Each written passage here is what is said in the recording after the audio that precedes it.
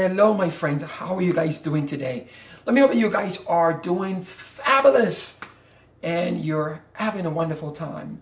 Now, remember that, as usual, like I always say, if you're not having a great day, and this video, at this moment, this morning, this afternoon, this evening, whatever time it is that catches you not in the best of mood, just remember that it is going to be okay. It's going to be okay. It's only a season. It will pass through. There is not one season that comes and it stays forever. Be it winter, autumn, spring, summer, they all pass away. So just believe that your season or your time to get a break from whatever you're going through is truly going to pass. Guess what? It is day number 4. Wow. Congratulations. You went through day 1, confronting some things in your own personal life with a decision to weed them out. Then you went through day 2, asking to do it a mind transformation, detoxing the mind totally. And then on day 3, when you did a few things that has to do with the health, working on the health, and a lot of educational information pertaining to your health and where your health is concerned, that is so important. Remember what the good book says, like I always say, as scriptures dictate, that above all things, that the man should be in good health and prosper, above all things, above all things. So if it's important for a supernatural realm, it's important for everyone in this world to enjoy good health, peace, and prosperity.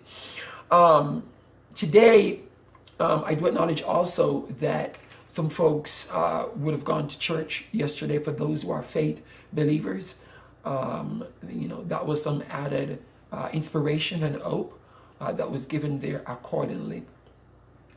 Today, we're going to be looking at emotional scars,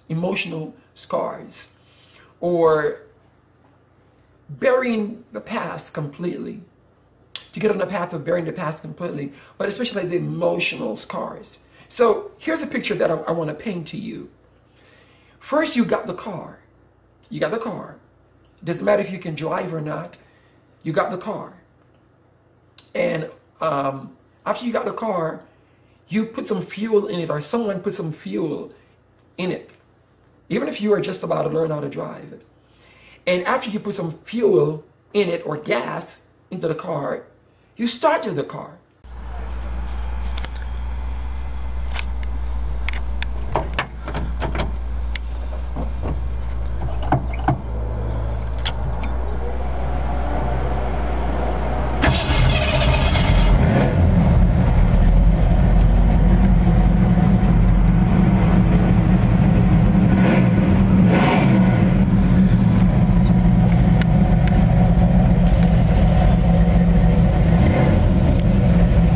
So it meant that you had good intentions. You started the car, and after you started the car, you just can't press the accelerator. You just can't press the gas. You know where you want to go, you know where you need to go, but you just can't. And so what is that? As you're following this program, you started this 100 days challenge to an healthier, happy, and prosperous life. You started, just like you started the engine of that car. You also got to the point of getting some fuel in it. So you took time to also try to detoxicate the mind. You also begin to weed out some things. So you got some things together, like you got the car. So you're beginning to, prepare the foundation. The car is the foundation to move to where you want to go to. Because without the car, you will not be able to go wherever you need to go.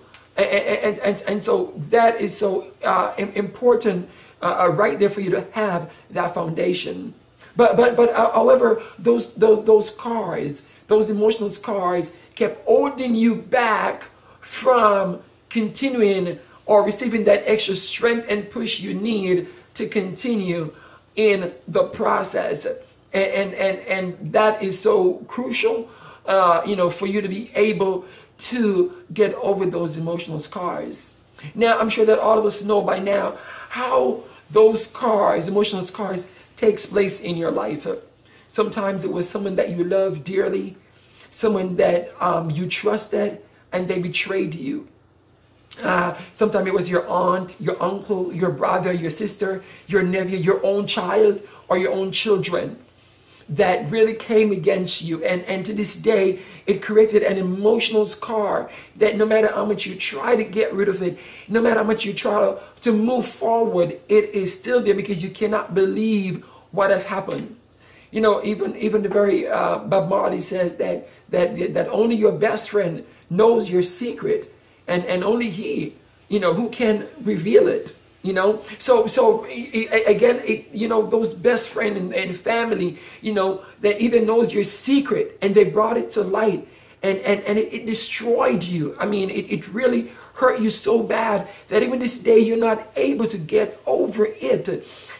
Sometimes you are physically abused, be it a slap in the face, a punch like a punching bag, perhaps you experience being raped. All those things create emotional scars.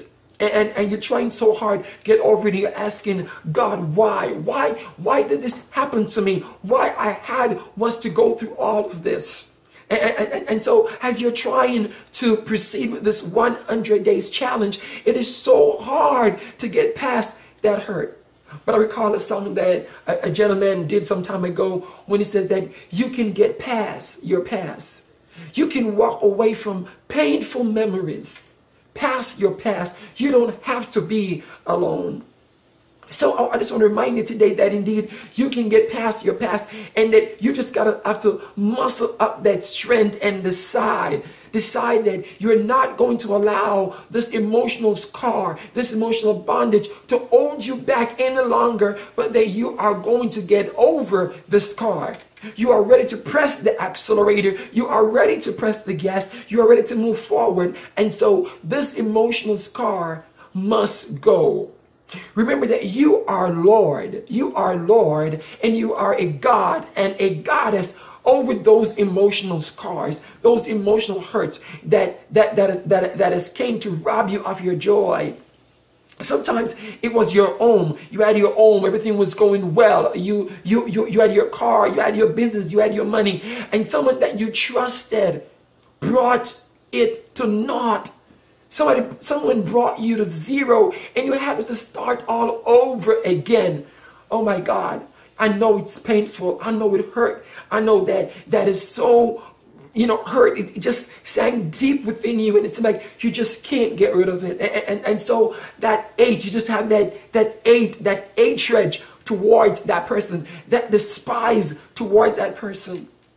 But remember today that while that person is trying to go on living their life, or just going about until whatever is coming to them, is going to happen, but you are left with that scar, and you walk around with that scar on your shoulder. You walk around with that scar up on your head. You walk around with that scars in all your actions. Every turn you turn, every move you make, that scar is still there.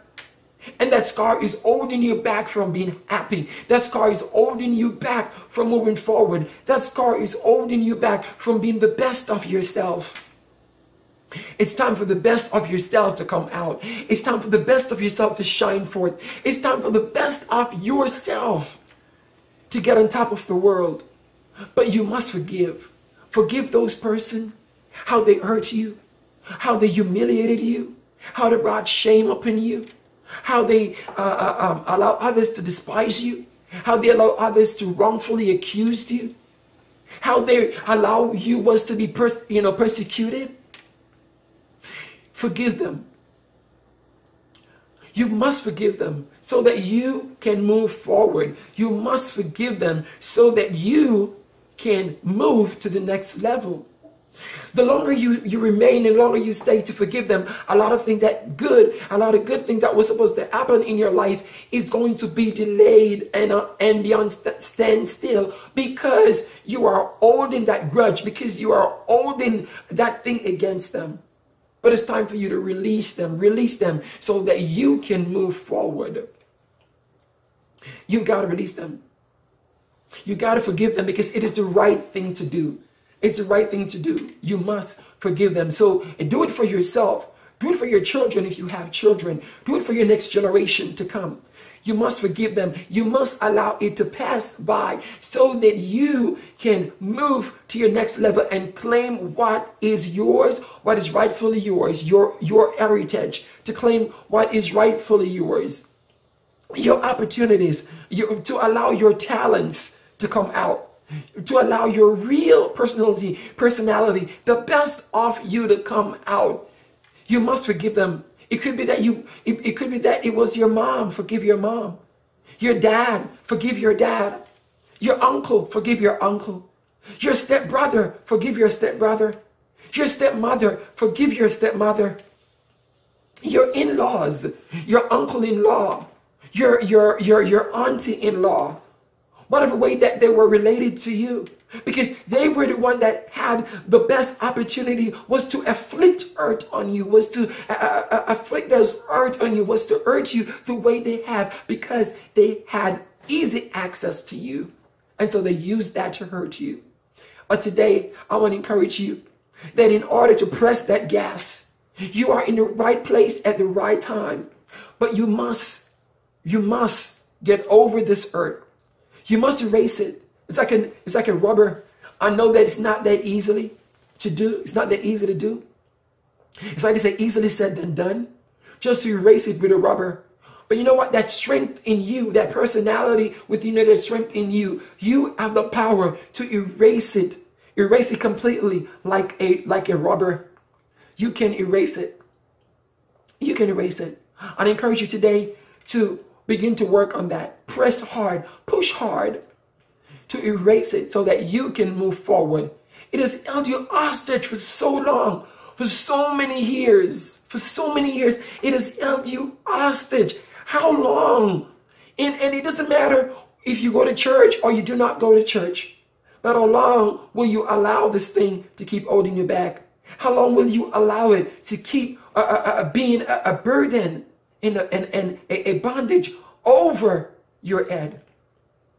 Let this be your liberation. Let this be your day of liberation. Let this be your day of jubilee, where indeed you are walking out of Babylon. That scar, that hurt that has kept you bound for so long is your Babylon. And it's time to walk away from it. Doesn't matter how it happened. Doesn't matter who did it. It doesn't matter how. That hurt, that bondage is like that person that is on addicted to cocaine, crack, marijuana, addicted to opium, addicted to some of the things. That is like a similar experience, because you just can't let it go. Today, I encourage you to let it go. Erase that emotional scars, let it go, because the better of you is waiting to shine forth. The better of you is waiting to say, world, here I am. I've come to take my position. I've come to take my place. You will not hold me back any longer. Finally, I am free. I thank you so much again for watching. I thank you so much again for being a part of this 100-day challenge to an happier, healthier, and prosperous life. You can do it. Make note of these things. Work on it. I know that you can make a change. I know that you can do it. Until next time, God bless you. When you've done all you can, and it seems like it's never enough. And what do you say when your friends turn away and you're all alone, all alone?